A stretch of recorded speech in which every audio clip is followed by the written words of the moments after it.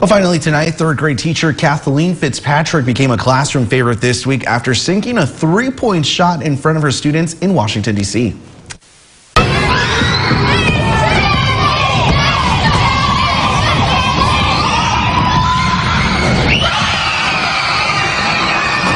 Basketball.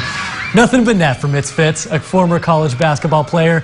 She'd promised her third graders hot chocolate if she made that shot. So, of course, she had to give them what they wanted, and she cashed it.